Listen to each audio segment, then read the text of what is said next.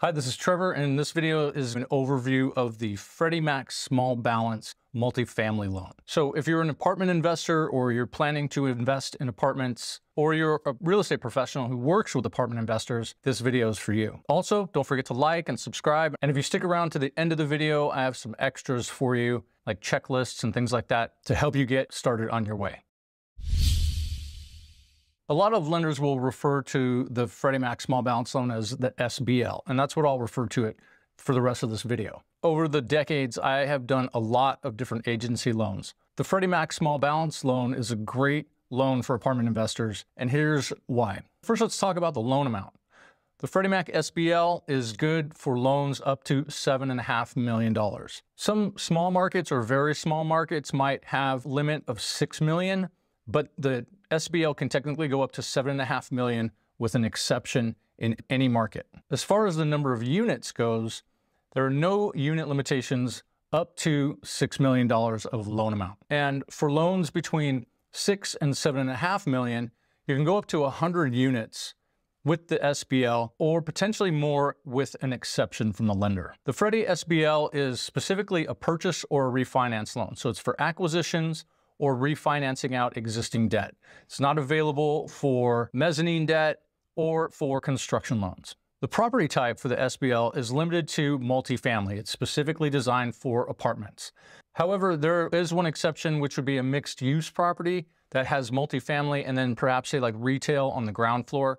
But that has to be granted an exception by the lender and typically can't make up more than 20% of the total income for the whole property. And what's really nice about the SBL is that interest-only terms are available, which can be an advantage in a market where rates have just skyrocketed. If the investor wants to conserve cash flow and keep their payment low, and they're not too worried about principal paydown, they can get interest-only terms for 3 or as many as 5 years on the SBL. Another nice feature is the amortization. The Freddie Mac SBL is a 30-year amortizing loan. The exception to that being if an interest-only portion was used during the loan, say 3 years of interest only, then once the loan started amortizing, it would be amortized over 27 years instead of 30. So the period of interest-only payments comes out of the original 30-year amortization. The loan term is one of the advantages to the SBL. It's typically a 20-year loan, and the lenders will offer 5 years, 7 years, or 10 years of a fixed interest rate, and then the loan becomes a variable rate after that. So the SBL is technically what we call a hybrid loan. Another nice aspect of the SBL is the prepayment penalty structure. You actually have two options. You can do a yield maintenance prepayment penalty, or in exchange for a slightly higher interest rate, you can do a step down declining penalty. The debt service coverage requirement for the SBL is pretty generous. In the top markets, it's a 1.2 debt service coverage ratio. Small markets have a 1.3 debt service coverage ratio, and in very small markets, it would be a 1.4. And provided that debt service coverage is there, the loan can be up to 80% loan to value. Another nice thing about the SBL is that it's a non-recourse loan, and there's no personal guarantee required. Now, the one exception to that being for what they call bad boy carve-outs. In the case of, say, fraud or misappropriation of funds or any instance where the borrower is being a bad boy, there are carve-outs in the non-recourse clause that make the loan become recourse. So provided that everybody's playing by the rules, this is a non-recourse loan. And if for some reason things went south and the lender had to foreclose on the property, the borrower wouldn't be personally liable for any deficiency once the property was sold and the lender was paid back. There is a net worth requirement for the SBL, and the borrower's net worth, or the combined net worth of all the borrowers, needs to be at least equal to the loan amount. And there's also a liquidity requirement. The borrowers have to have at least 9 months worth of payments in the bank prior to closing in the form of cash or other liquid assets. And that's so the lender knows that the borrower has cash on hand to make their payments, and if there is an early, say, dip in the cash flow, the borrower is not going to default right out of the gate. The credit score requirement is a FICO score of 650 or better, so that's pretty nice. If you have a credit score lower than 650, I would recommend you work on that before going out and buying more apartments. Another nice aspect of the SBL is it typically comes with a rate lock. So once the borrower signs the term sheet, submits their deposit, and they order the appraisal and get the ball rolling on the loan application, the interest rate that was quoted is locked. But this is not true of all Freddie Mac lenders. Freddie Mac does allow the rate to be locked prior to closing, but that's actually something that only certain lenders offer. And finally, the occupancy requirement to close the SBL is 90%. So as long as the property doesn't have more than 10% vacancy at the time of closing, then there's no problem.